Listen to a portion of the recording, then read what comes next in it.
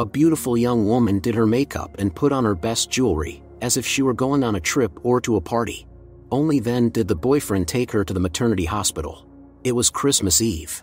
Peter also attended the birth with his beloved. Soon Iris gave birth to a son.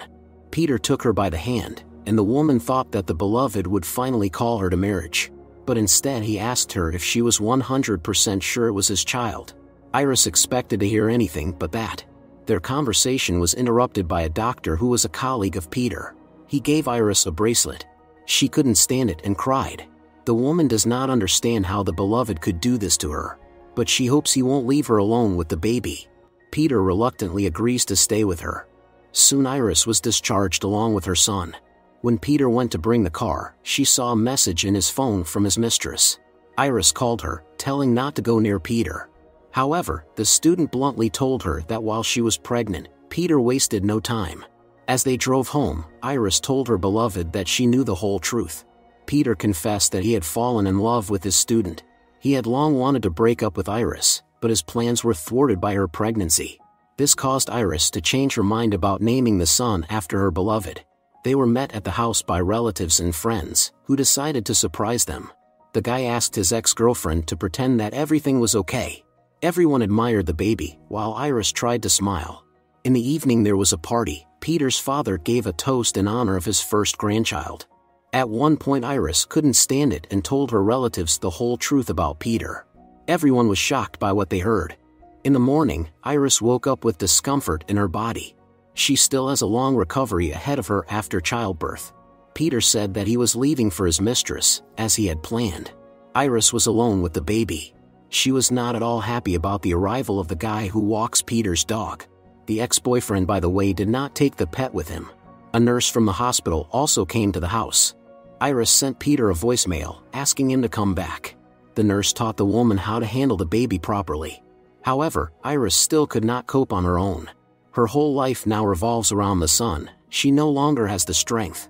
The nurse continues to visit her periodically. Iris went for a walk with the son and dog.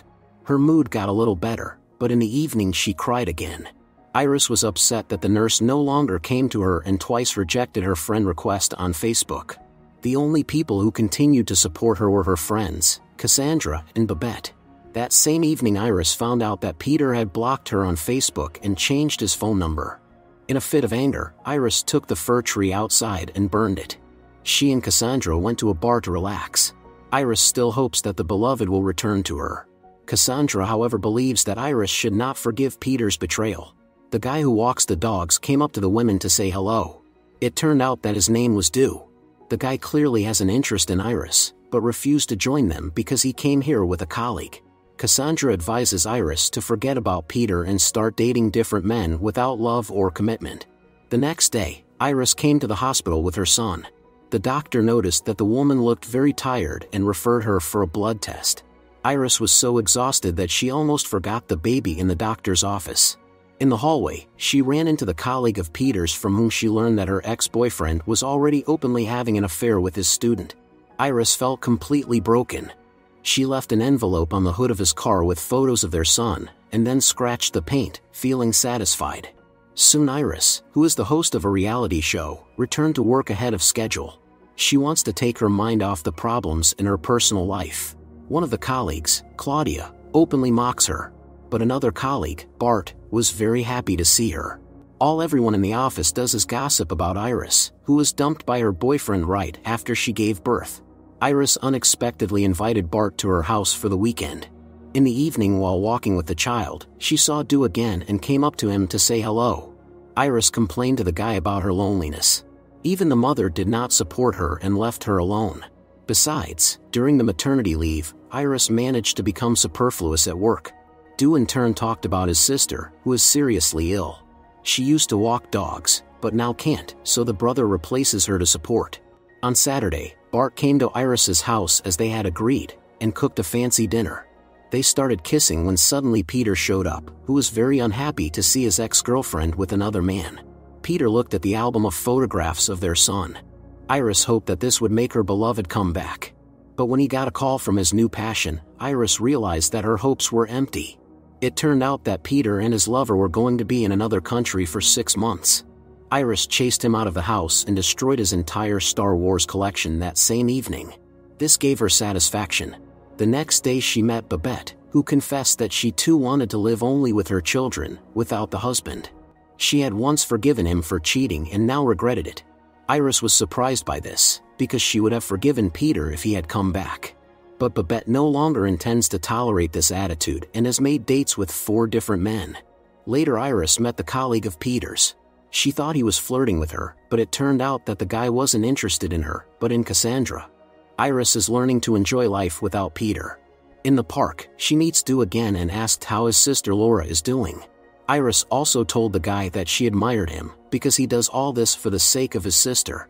Iris tried to flirt with her new friend, but he either didn't notice her flirting or pretended not to. One day Iris is visited by her mother, with whom she have a complicated relationship. Iris resents the mother for not supporting her all this time. The woman said her daughter that she did not communicate with her because of stress. She also advises to clean up her appearance and to forgive Peter if he returns. But Iris now doubts that she is ready to forgive the ex's betrayal. As her son started teething, Iris went to the hospital. The doctor seemed to understand how difficult it was for her and said that all women experience motherhood very differently than they had imagined. Soon it will be Iris's birthday. She is 30 years old. She invited Stu to a party at her house. In a medical journal, Iris saw an article by Peter, who wrote that he was happy to help underprivileged children in the poor country. He and his student Susan went there as volunteers. According to Peter, there is nothing else holding him back in the Netherlands, so he intends to sell his house. Out of grief and resentment, Iris got drunk. She was in no mood for fun and canceled her birthday party. Iris fell asleep right on the couch, unaware that Stu had come to her with a gift. The woman was very drunk, so the guy carried her to bed. The next morning Iris felt bad. She didn't expect to see Stu in the shower at all. Later, she told Babette that she felt sympathy for Stu. The women had no idea that the guy had heard their conversation. By the time they realized this, it was too late. Iris caught up with Stu, not expecting him to start talking rudely to her. But the guy clearly disapproved of the lifestyle of the woman who drinks and constantly complains about life while she has the small child. At work, Iris continues to clash with Claudia. The boss told the woman that if she didn't like their new projects, she could just leave. To relieve stress, Iris got drunk with Cassandra and Babette at a bar. Soon they were approached by the colleague of Peter's who began to flirt with Cassandra. Babette also met a handsome man. Iris got drunk alone and later invited Bart to visit. Now nothing could stop her. However, they were interrupted by the child. Iris was forced to go up to the 2nd floor. When she accidentally dropped her son, she was frightened and rushed to the hospital. Bart drove her there. Iris came to the emergency room with the son in her arms. She was shocked to see Stu in a white medical gown. It turned out that he was a pediatrician. Iris was very ashamed for putting her son in danger. Fortunately, he was fine. Iris fell asleep on the hospital bed with her son. Stu carefully covered them with a blanket. The mother picked up Iris and the grandson from the hospital. Besides, Marjan decided to clean the house, telling her daughter to get some rest. Iris was very surprised by this. There were liquor bottles lying all over the room. The mother challenged her daughter to a frank conversation and gave her a box with cards from her father for each year. Iris had grown up without him and had no idea that he had written her letters. It turned out that he had left Marjan for a man. She still has not come to terms with the situation, believing that she was a bad wife. In addition, the ex-husband was disowned by his pious parents. When Iris was 6 years old, Marjan let her ex see the daughter. But he never made it to them, dying in a car crash with his beloved on the way to the airport. Marjan regrets didn't tell her daughter the truth earlier. She also regrets not forgiving her ex-husband before it was too late. Now Marjan wants the daughter not to repeat these mistakes. Her son must know his father, and Iris herself must forgive Peter and move on. The mother and daughter embraced. For the first time in a long time, they felt relieved and calm. The first thing Iris did was to get all the alcohol out of the house. She also cleaned up all the rooms and the yard. In the evening Iris read the father's letters. It was important to her to know that he loved her and had not forgotten her. Outside she saw Stu walking dogs again, and she couldn't hold back a smile. Iris also had a terrific idea for a new project. It was all thanks to the father's letters. The boss found the idea very promising, and he gave the go-ahead for its implementation. Marjan also participated in the daughter's new reality show. Iris was very proud of herself. Marjan stayed to look after her grandson so that the daughter could go on rest to Spain with her friend. The only thing that marred the vacation was Babette's constant nausea. Iris arrived at the place where the father's hotel used to be, which he named after his daughter. Now the building had long been vacant. The friends went to the local cemetery, but it turned out that Iris's father was no longer buried here. After 20 years, the graves to which no one comes are dismantled. This was another disappointment to Iris, but Babette lifted her spirits. In the evening they sat in a cafe and had a heart-to-heart talk. Babette confessed that after all her many dates, she realized she missed the husband. The next day, when they were relaxing on the beach, Iris saw Du coming out of the sea. But it turned out to be just a dream. Iris was searching the internet for information about Du, who hosted a medical show on an unpopular television channel. Suddenly a handsome guy came up to them and offered to have fun. The women agreed. Babette was met at the airport by her husband and children, and Marjan also met her daughter. After the vacation, Iris felt rested and returned to work, full of enthusiasm. It turned out that her show was a success. But Iris told her boss that she wanted to do more than entertain the public. For example, to help some TV station on medical topics. Iris has invitations to their charity event. The boss was obviously interested. At the party she had another fight with Claudia, but nothing could spoil Iris's mood today. Du introduced her to Daphne, a representative of the children's hospital. The guy was glad to hear that Iris's life was getting better. He was also pleasantly surprised to learn that it was she who had organized the charity for their television station.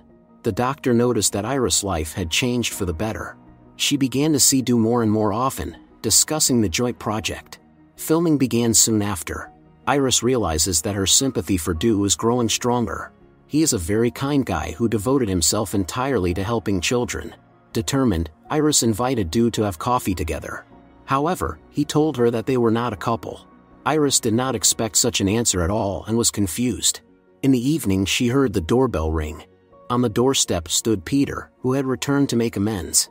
Iris was hurt to see her ex-boyfriend again, but for the sake of the son she let him into the house. The next day Iris was visited by Du, who invited her to walk dogs with him and have coffee. The guy realized that he had a liking for Iris after all. However, when he saw Peter with the child in his arms, Du realized that he was superfluous here and left. Peter began to make plans for their future together, because after the successful release of the new reality show, Iris became rich. But she made it clear to him that their relationship was in the past. After that, Iris immediately left to catch up with Du. But before she did, Iris stopped by the coffee shop to surprise her beloved. When she saw Claudia here, she was very unhappy. The colleagues started deliberately long to order, so that Iris lost time. However, she was served by another barista, who insulted Claudia. Iris was in a hurry, but she made it in time. She found Du in the park and confessed her feelings by offering him coffee. From now on Iris wants to start her life with a clean slate, without Peter. A year went by. This time at the Christmas party, Iris felt really happy. She keeps in touch with Peter and his family for the sake of her son, while she and Du are doing well. Now everything is as it should be.